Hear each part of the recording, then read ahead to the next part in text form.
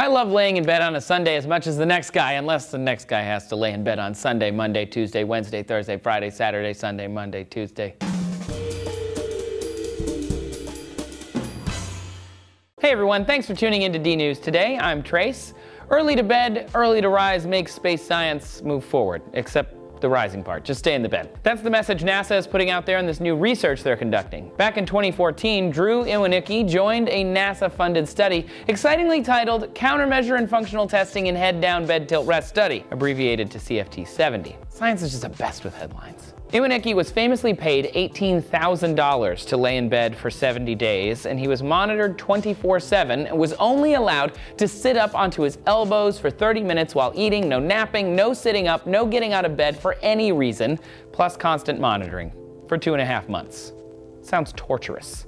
The study simulated long-term inactivity in space with these participants.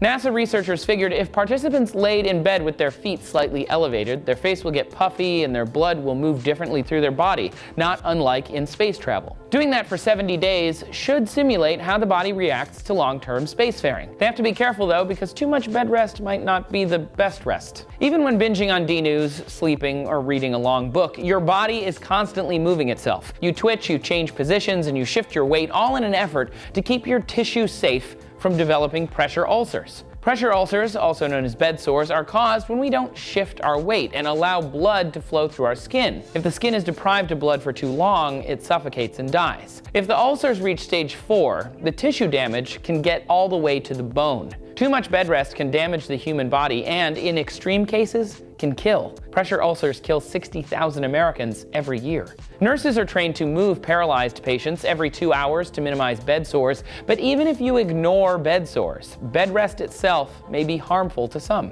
A 2004 study in the journal Joint, Bone, Spine found patients with lower back pain who were prescribed bed rest ended up coming back with chronic pain 17% more often. And in a 2008 Journal of Applied Physiology study, rats who were hind limb unloaded, which is like bed rest for rats, showed signs of depression after only 2 weeks. Eventually, they developed higher cardiovascular stresses on top of their psychological issues. Other studies have found long periods of bed rest can cause forgetfulness, confusion, anxiety, and respiratory problems, or blood disorders. Even Hippocrates, considered the father of Western medicine, he died in 370 BC, had found that bedridden patients could experience muscle loss, bone loss, and tooth loss. Now, to be clear, science isn't saying bed rest is evil. Hippocrates would recommend it for some minor illnesses, and that practice continues today. A study done at the Boston Children's Hospital found those who were treated for concussions, who took time to rest their brains, recovered more quickly than those who didn't rest. A little sloth was good once in a while. The concussed kids weren't even allowed to read, text, or play video games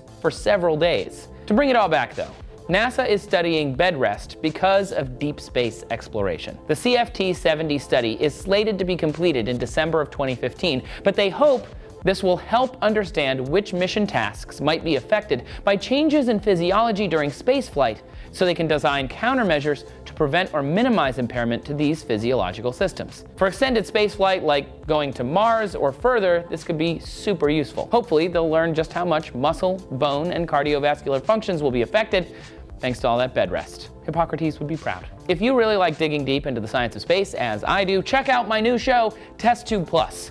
I recently had astrophysicist Dr. Ian O'Neill on to talk about black holes, white holes, wormholes, and all sorts of other crazy spacey stuff for a whole week of episodes. First generation stars, they had very short lives. They make them like we used to, huh? Yeah, well, they lived fast, died young, they had a good time, but they were really massive. Awesome. So these things are like nothing we'd ever experienced in our modern universe. They only existed back then. Test Tube Plus is a deep dive way into science.